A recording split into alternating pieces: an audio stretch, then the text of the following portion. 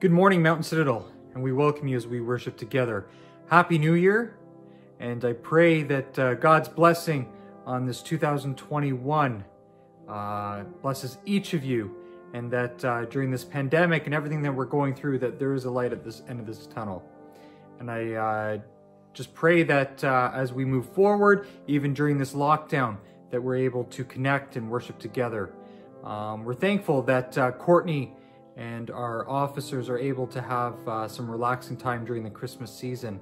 And just a reminder that the court is closed, unfortunately, during this time, but we can't wait until we're able to open it up and start worship again. If you do know of anyone who is hurting or in hospital again, please contact the office by phone or by email and let us know. And the song that comes to mind, or the words, I'm in his hands, whatever the future holds, we are in his hands. So God bless you as we worship this morning.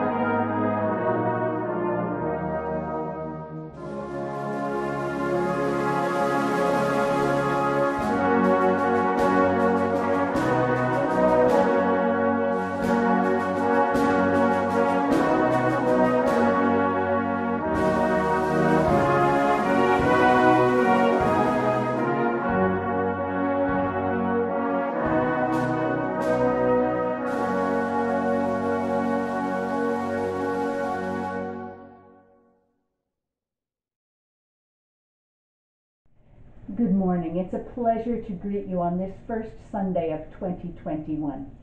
And what a year we've been through, but what a year and what an opportunity we have spread before us that God has given to us. And we are going to join in worship this morning, but I just want to share a prayer with you. Father God, we thank you for your presence with us.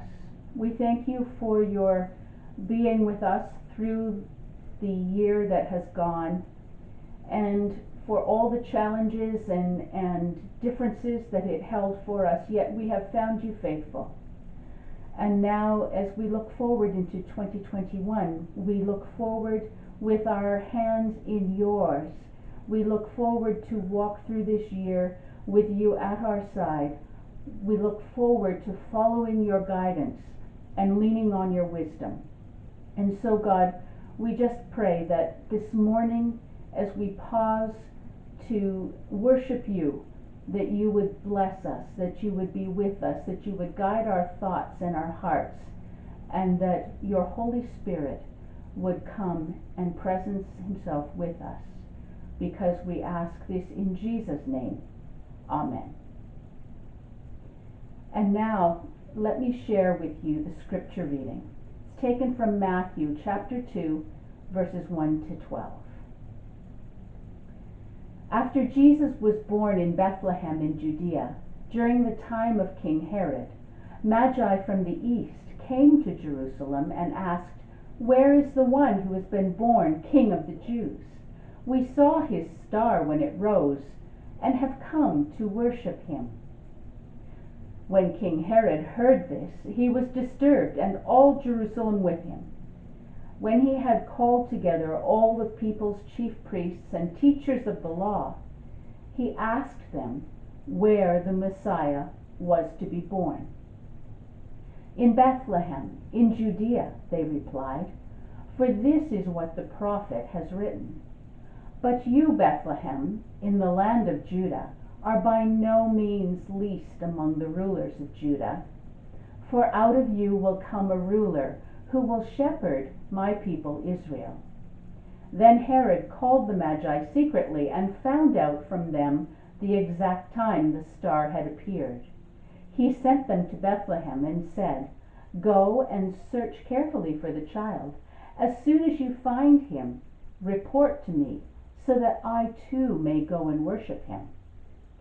After they had heard the king, they went on their way, and the star they had seen when it rose went ahead of them until it stopped over the place where the child was. When they saw the star, they were overjoyed. On coming to the house, they saw the child with his mother Mary, and they bowed down and worshipped him. Then they opened their treasures and presented him with gifts of gold, frankincense, and myrrh. And having been warned in a dream not to go back to Herod, they returned to their country by another route. And may God bless us with the reading of his word this morning.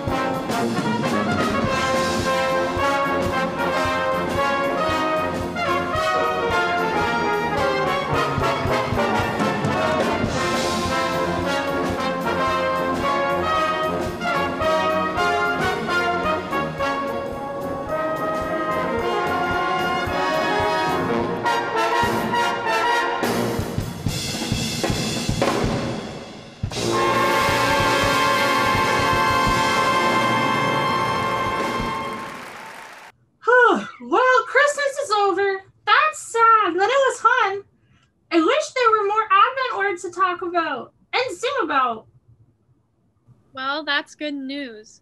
There's one more word. There is? Well, it's not an Advent word because Advent is over.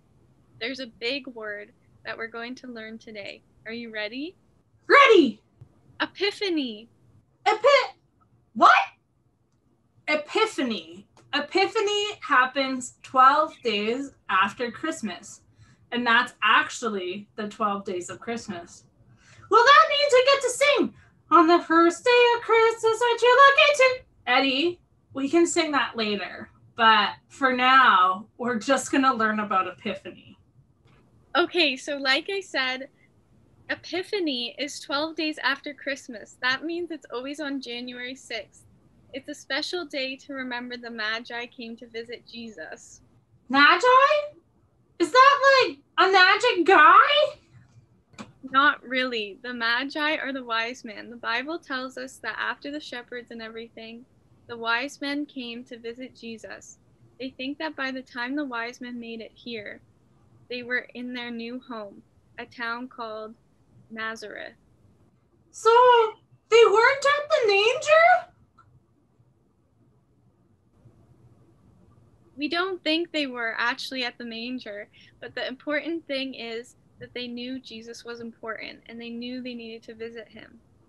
That's right. And that's why it's so important for us to celebrate it, because it helps us remember that Jesus' birth was just as important after he was born. It's good for us to keep talking about why Advent and Christmas are important, even when they're over. So, we get to celebrate Christmas after Christmas is done? We do. It doesn't mean we get presents after Christmas or that all the Christmas stuff is the same, but we still talk about why Jesus is important. If the wise men thought Jesus' birth was important after Christmas, so should we. That's so cool! So Tia and Courtney, now that it's Epiphalent, can you tell me your favorite thing about Jesus when he was born? Epiphany. Epiphany, Eddie. But my favorite thing is all those words that his birth helps us understand. Love, joy, peace, and hope. Jesus helps us understand those things way better because Jesus brought those things with him. I love that too. I also love that God sent the shepherds who were dirty and kind of like not really well liked by people around them. And also the 3 wise men who were super important in the world. That means everyone gets to come to Jesus. No matter who they are or what people think of them, Jesus loves them and came to love and save every single person. Wow, that's really cool. I was gonna say that it's cool that whatever is after Christmas Day. On the 12th day, there were 12 drummers and 3 wise men. Epiphany. And while probably not 12 drummers, that's just the song. But we also don't know exactly when they came. But we celebrate it 12 days after Christmas so that we have specific time to talk about it. This is so cool! Thank you for teaching me about Epiphany! Yeah, thank you, Tia. Thanks for talking about it. Bye! Bye, Tia.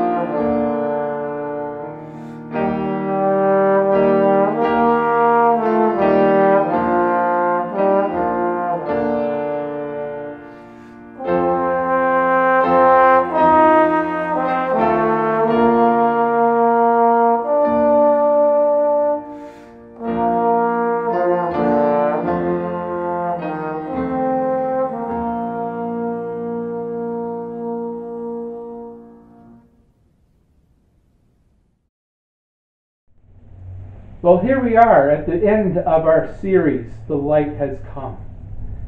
This Wednesday marks Epiphany, the traditional marker of the visit of the Magi to the babe in Bethlehem.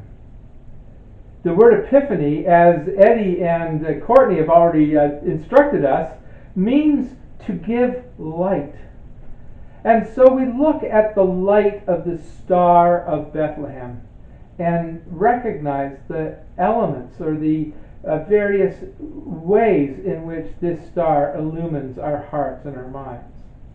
You know, it was very interesting this last week that we had an opportunity to observe in the heavens the alignment of Jupiter and Saturn in a way that hasn't been seen in over 800 years. You know, some scholars and astronomers suggest that this alignment, this planetary alignment, may very well have been the Star of Bethlehem. Well, who knows what and how that star came to be, but what we do know is that it did come to illumine our hearts and our lives, and certainly illuminated the minds and hearts of the wise men who came to visit. You know, all light shone through a prism gives a various array of color and dimension. And we're going to look at various colors and dimension, if you will, of this particular light that came from the star and was followed by the wise men. The first way that the star revealed itself was as a star of disclosure. Our key verse in that particular passage is, "Where is the one who has been born King of the Jews? We saw his star when it rose and have come to worship him." You know, I believe that this element of light represents God's natural revelation to all humanity. I think it's very interesting that these wise men not only came from a different country, but a different culture, and in fact were involved in astrology, perhaps the science of looking at the stars, which even in our day and age would seem somewhat pagan. But here God chose to reveal himself to these particular magi from the east. And you know, I believe that in many, many ways this helps us understand how inclusive this revelation of God is to all humanity. Christ didn't just come to reveal himself to the shepherds or the people of Israel. He came to reveal himself to the entire world. And none are excluded. And the visit of the Magi and the fact that they recognized that this star was different, this star was special, helps us to understand that God really did want the world to see him in his fullness. God did not come just to the people of Israel, not just to a select few, but he came to them all. You know, the opportunity for us at this time of year is to help reveal God to a world. You know, I wonder, and I'm often so excited about Christmas in malls and in the world and even in our schools sometimes, where carols are sung, music is played, perhaps in a way that we don't allow any other time of the year. But this is a wonderful opportunity and has been a wonderful opportunity for the church to put the word out to community, to put the word out to culture and context right around the world that we have seen the light of his star and that God has disclosed himself to the world. Another element, however, that comes with that kind of disclosure is an element of discord. So not only was the star a star of disclosure, but in some ways it became a star of discord. We live in a world where people can be threatened by a message of peace, goodwill to all mankind. You know, some who would see this as inclusive, others would see this as exclusive, a threat to their own leadership and authority. This was so true for King Herod. as the wise men approached Jerusalem, perhaps thinking that they had figured out what was going on, and came to the logical place of Christ's birth, the city of Jerusalem, the seat of rule and authority for the people of Israel, probably they expected to find that Herod's wife had given birth. But Herod said, no, there's no baby here. And with that, he was so concerned about where this threat to his authority was going to come. And so right away in the text, we see an element of discord, of disunity, of trouble brewing. When God discloses to all, there is always a threat of discord, because there's always a threat that people will not accept this message of hope and love for the whole world. Some will receive the message with joy, and others receive it with fear. The opportunity does exist, the real opportunity does exist to reject the light of this star, just as much as there is one to accept it. And this was certainly Herod's reality. Herod's response was one of a threatened leader.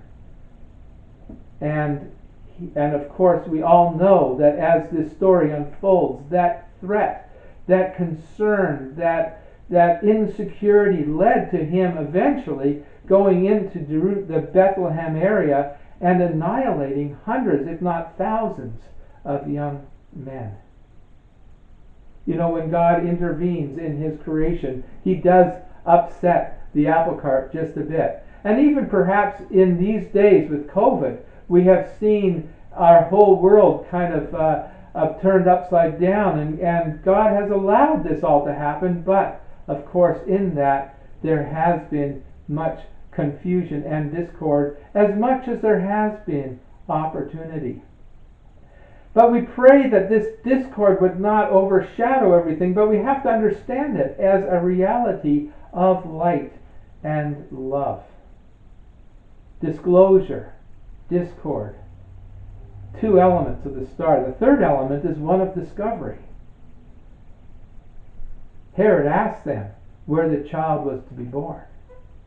In Bethlehem in Judea, they replied, and this was the beginning of a search for where this baby was to be born.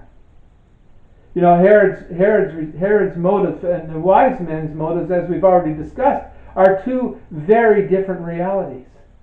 The wise men were earnestly seeking and trying to discover and discern what this sign meant. And as Herod became aware of it, so did he, but for all the wrong reasons.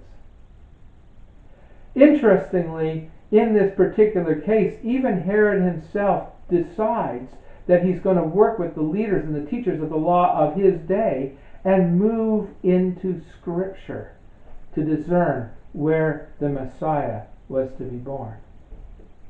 You know, as we work through our lives and we see signs and symbols, perhaps even in the heavens, and we ask ourselves and we seek out what does that mean in an understanding of discovery, what we have to recognize is that every single time when we're in those questioning periods, the best resource for us to go to is God's Word.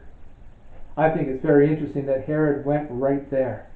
What does God's Word say? Where is this Messiah to be born? You know, light always invites us to test its source. And Scripture reminds us that Satan himself masquerades as an angel of light. That's why so many are fooled by what they feel and what they experience. And Scripture reminds us in this discovery to continue to work towards discerning His will and His purposes and what He's all about through His Word. Scripture also invites us to test these spirits. And the best way to test these spirits is by their recognition of Christ as God. And we find that in 1 John 4, 2 and 3. And so the Magi went out from that place, understanding from God's word that this child would be born in Bethlehem. And they entered into a journey of discovery. Another aspect of the star's light is that it was a star of determination. You know, the Magi were determined that they were going to find the child. After they had heard from the king, after they had found out where they were supposed to go, they went on their way. Once made aware of the truth, they were more eager than ever to see what it was all about. Certainly more than expected, certainly very different than what they expected, well beyond the courts of Herod. This was not a natural situation. This was not just a king child coming into the world. This was something different. This was something revolutionary. And so they were determined more than ever to find out what this star meant and what this story meant. They had to think outside the box. The king was born not in the royal court, but somewhere else. Something very phenomenal had transpired here, and they were determined to find it. Not only was it the star of determination, but it was the star of direction. And the star they had seen when it rose went ahead of them until it stopped over the place where the child was. This is the first instance in the text where we really see mention of the star actually moving, giving clear direction, guidance to the wise men. Perhaps if they'd been following it more closely, they wouldn't have landed in Herod's courts at all. Perhaps it's a indication of human assumption, thinking, okay, we've got the answer to this when we can take our eyes off the star. How many times do we make wrong turns because we've made an assumption of what God is all about and taken our eyes off the direction that He's giving us? And finally, when we find out that we've made a wrong turn or found ourselves in the wrong place, do we then look back to God to find where He wants us to be? This is something of what the Magi were all about at this particular time. The star wasn't the light that was the most important, but it was placed there to guide the Magi to the light that was, the light of the promised Messiah. You know, it's also a message for us to remember that we must not miss the greater message and be content with the lesser one. Yes, the star was brilliant in the sky, but the greater message was that it was there not to help have people gaze on it themselves, but to point people to the Christ child, to the light of light, the Messiah. Not only was the star a star of direction, but for the Magi it became a star of delight. When they saw the star, they were overjoyed. You know, I love this notion. The wise men are overjoyed about the coming of the star once again. It gave them excitement, it gave them joy, it gave them something to look forward to.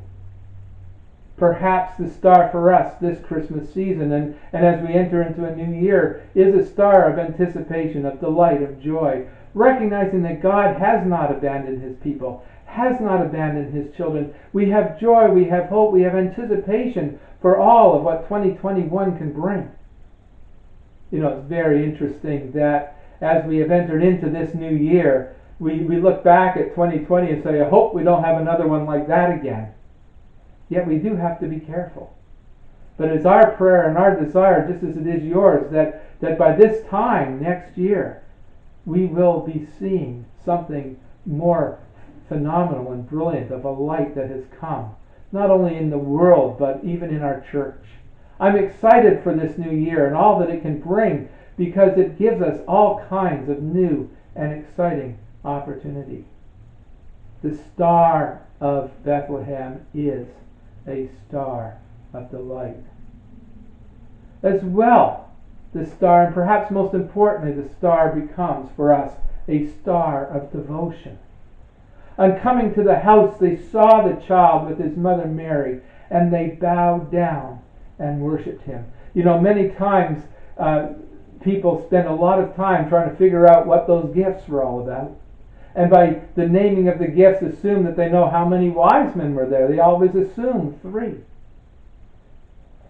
But the key to this text and the key action of all of this really is that they came to pay homage to this king. They came to worship him as a king and present him with gifts.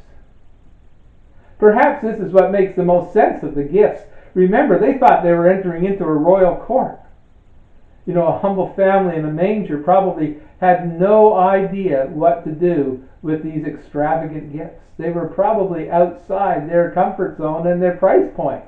What do we do with these gifts that are usually reserved for kings and royalty? We're just common people. Christ was no common person. He was and is King of Kings and Lord of Lords, and requires our most devout worship and devotion. You know, I think sometimes as Christians, because we are so familiar with the message, because we're so comfortable in God's presence, perhaps we don't always recognize the full devotion and worship God deserves. Perhaps we see him in humility and is one of us, as he wants to be seen. But let's also be reminded that the God that we worship is the God of the universe, the creator of all of the universe, the creator of us ourselves, and is worthy of our worship and devotion. Certainly the Star of Bethlehem directed the wise men to worship him. Lastly, the star of devotion gives way to a star of discernment. The last verse of our passage says, "And having been warned in a dream not to go back to Herod, they returned to their country by another route." You know, the star warned them. Perhaps it wasn't the star, but they were warned in a dream not to return to Herod. And the light that truly became evident to them was the light that truly gave evidence to the uniqueness of this child, to the fact that this child had nothing to do with the earthly kingdom of heaven, but everything to do with the kingdom of heaven and not Herod. You know, the star of discernment invites us, as we mentioned earlier, to delve into the Word, to test the spirits, to discern what we're seeing and what we're hearing and what we're experiencing. Is it of God? My encouragement to you and to myself is that we would continue to look beyond our circumstances, continue to look beyond the obvious, and discern what God would have of us in these days. For the wise men, they knew full well that to return to Herod and to understand, and as they understood something and were revealed of something of his ulterior motives for the child that were borne out by his actions, obviously what they discerned was correct. We too need to be very discerning in these days. That we don't let the light of God's love, the light of Christ, be drowned out and misconstrued by elements in our society, those who would be working against the gospel of Christ.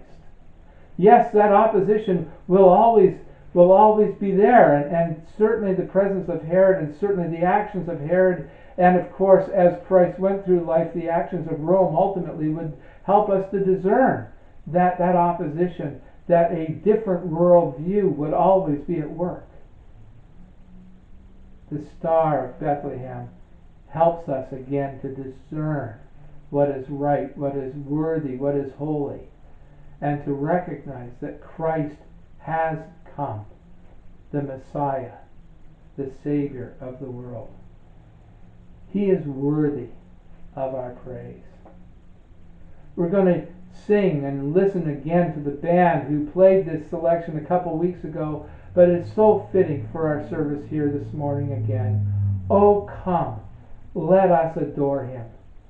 Oh, come, let us adore him, for he alone is worthy. We have seen his star. But most importantly, we have seen him who is the light of the world. The light has come.